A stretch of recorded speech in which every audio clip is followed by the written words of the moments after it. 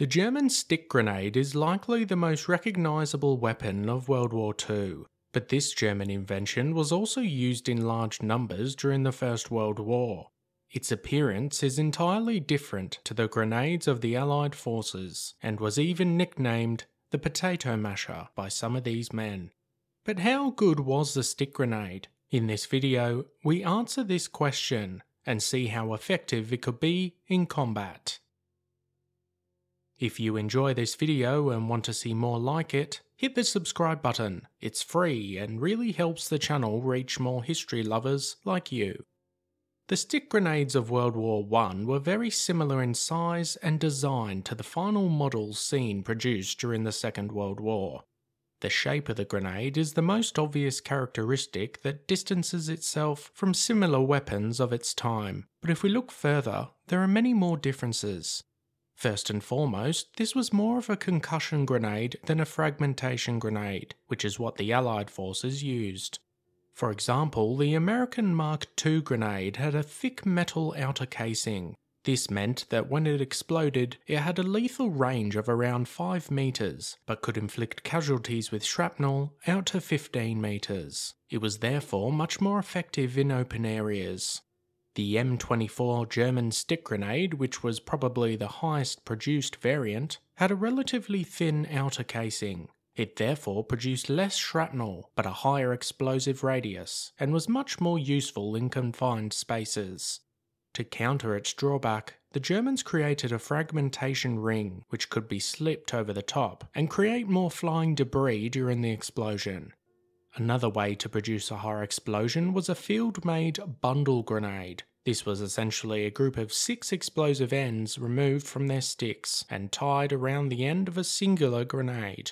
This gave it much greater power and could be used against armoured vehicles or against bunkers.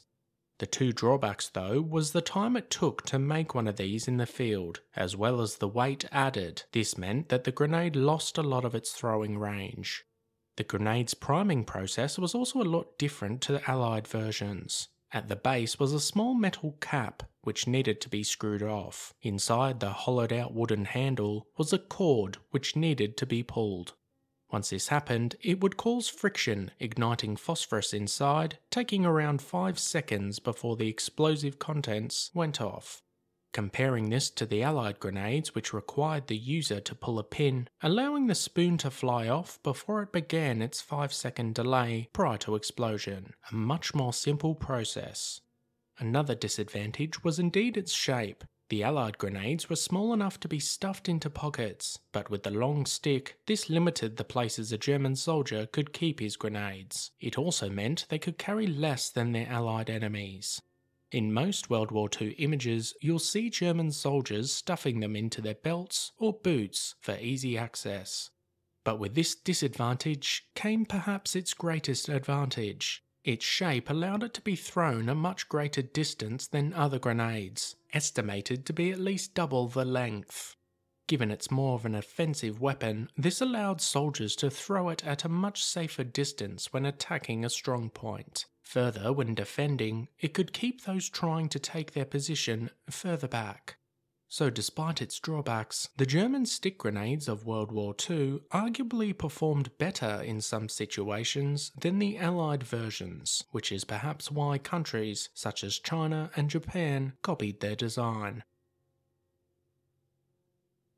Which grenade do you think was more effective overall, the Allied or German version?